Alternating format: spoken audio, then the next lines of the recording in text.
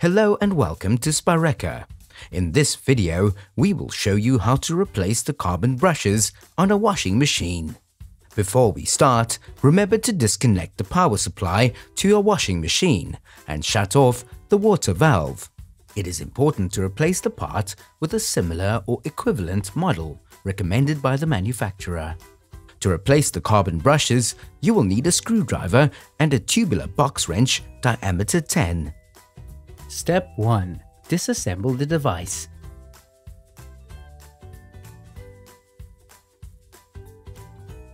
Using the screwdriver, remove the back panel from the washing machine. Step 2. Exchange the spare part.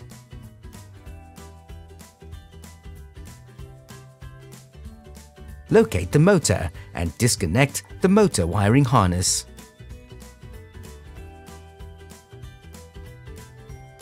Take off the washing machine drive belt and use a tubular box wrench to remove the motor from its support. Set the motor on a workbench. Remove the carbon brush electrical connector.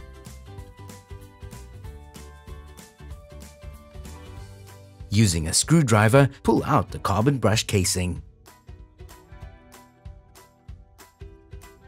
Replace the carbon brushes. Both brushes must be replaced.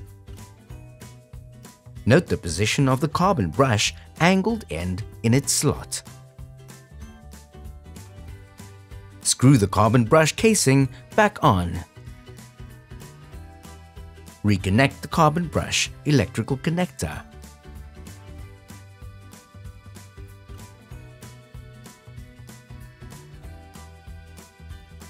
Now you can reassemble the motor on its support. Turn the motor pulley to check for noise.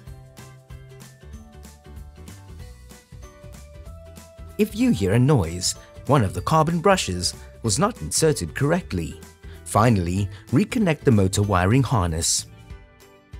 Step 3. Reassemble the device.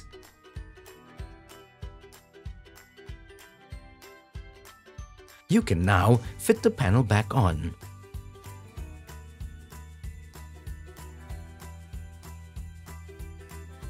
And reconnect the power supply to the washing machine.